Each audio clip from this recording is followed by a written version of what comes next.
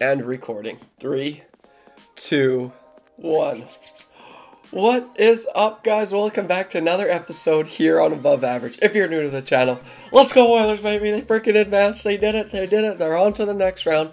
We gotta keep calm and composed. If you're new to the channel, we're talking about a lot this episode, but we're talking primarily about Evan Bouchard. So stay to the end. This is gonna be a very fun video. And starting today, you know, I have so much to talk about. This is just gonna be a kind of all over the place intro. I've been sick lately, so I didn't record like all week last week. It's primarily why my voice sounds like this, but also I was partying hard yesterday. Let's go. But yeah, starting every episode as of today. Now, let's go. Smelling salts, they are in. I'm gonna do a woo to get the boys going. So let's just hop right into this. Apparently, you gotta shake it. Okay, so wake me up. Whoa. You didn't have to cut me off.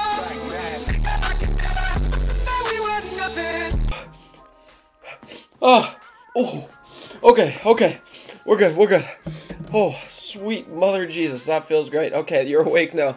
That's legit. This is what Ryan Reeves was popping off the other day. Let's go, smelling salts. You can get them at your local Amazon. Anyway, okay, holy crap. Boys, we freaking did it. Let's go. That is so sick. The Oilers advanced. I cannot believe it. What an unbelievable game that was. You know, it was like this, like the Oilers season, roller coaster, you know.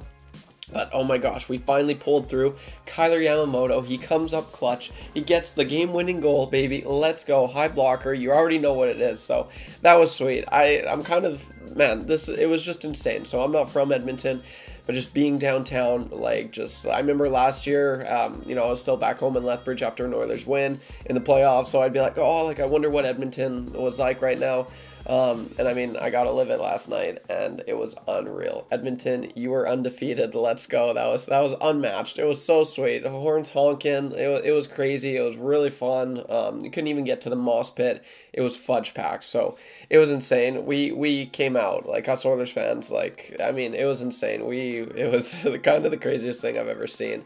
And I mean, I'm a diehard Oilers fan, right? That's what I live for. I was like talking to my roommates. I was like, I've never seen this many Oilers fans. Everywhere you look, Oilers fans, Oilers jerseys, your vehicles just honking their horns. It was the craziest thing. And I was so thankful and blessed to be a part of that. That was awesome. So, without out of the way, the Oilers won. Yes, we're on to the next round. But I'm primarily talking about one individual, one Oiler who stood tall this series, who just, I mean, really, this is the player that I thought we were going to see at the get-go of the season. Obviously, it wasn't, but man, he's here now, and that's what matters. Evan freaking Bouchard, baby. He is looking so good right now. So it was it wasn't quite a year ago, one of like the first videos I did on this channel that kind of actually took off. I think it was like this Bouchard video I did, like the next Shea Weber or whatever, and I got a lot of heat. People are like, oh, he won't never be no Shea Weber. He won't ever be this. He won't ever, man, but you know what? He may not have the physical aspects, but you can't, man. Bouch was trying to drop the gloves like several times this year. He's got a mean bone in him. He will fight. He will fight one day, and it could be as early as next round. I'm not even joking. Maybe not. Maybe in the next season, I should say. But man, Bouch, he's got a mean bone in him. Is it like freaking Shea Weber? No, it's not. But man, he's looking so good. He currently leads the whole NHL, so whatever teams that are remaining, right? He currently leads all defensemen in league scoring with 10 points. I know, oh, he played 5 games, whatever. He only played 5 games, whatever. That's still impressive. 2 goals, 8 assists. The last Oilers player to ever do that for a defenseman, to have this many points in a single series was Paul Coffey. Anyway, so Bouch has been lights out, and it's really, you know, he didn't have the season that I was expecting him to have. I was expecting him to have like 60 points this year. Obviously, it wasn't even close. He didn't score. He had like a 3-month break between goals. I think he scored in November, and then he didn't score again until like March. It was ridiculous. It was not, but I mean, he had his chances, and it just, he got a goal and then it was disallowed once. And, you know, every shot, it was so opposite from last year. It seemed like last year his seeing eye shot, which was very well touted, you know, that was one of the things that he had when he was a prospect. You know, that's what the scouts seen. His shot was just always in the net. From the point, he had that wicked wrister, snapshot kind of thing that he does. Boom, in. And it was getting through last year, and it wasn't getting through at all this whole season. It wasn't until Matthias frickin' Ekholm came in. Since being paired with Ekholm, Bouch had 4 goals, 14 apples, 18 points in just 20 games played. So it's not like this is just playoff Bouch. No, this has been since, trade deadline, since the early March, right? And with a plus minus of plus 12, so super respectable, right? Because he wasn't achieving any of those numbers. 18 points in 20 games. That's like, and now he's got 10 points in frickin'. So he's got essentially. So how many games is that? So 20 games played, so 25 games played plus the 18. For the points, I sound like Kenny Holland here with his number thing. You want to be at $74 million, 75 or 81.5, less the 4. So if you want to run your team at 76, 6, that's 81.5 less the 4.1. Unless you want to go, you leave all that money out there. So 28 points. So in his last 25 games, he's got 28 points. Quick math. Let's go. So Bouch has just been unreal. Lights out. His shot is back. He's finding the net way more consistently. He's looking good. He's joining the rush, man. He's carrying the puck. This is like everything you want to see.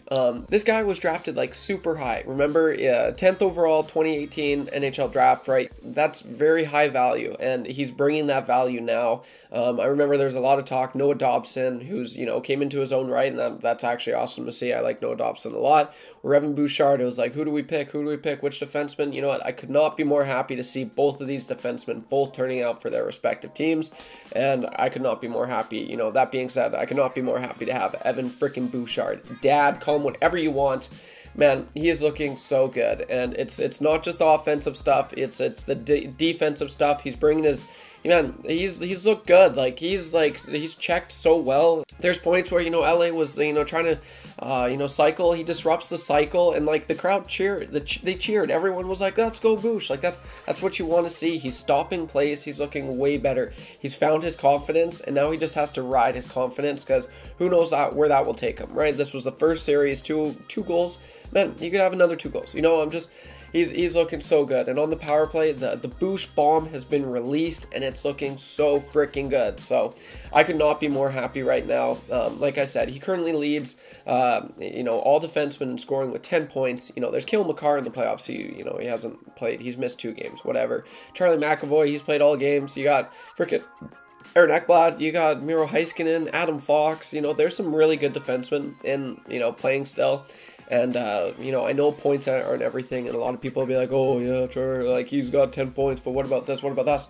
It's that's most of it. The offense, people say, oh, offense isn't everything. Well, quite literally, offense is the majority. You want to score more goals than your opponent, and if you're contributing to as many goals as possible, then you're an amazing player, and that's what he's doing, right? It's insane. So I'm just super happy. I got a lot of heat for that video that I did. Is he going to be the next Shea Weber? I don't know.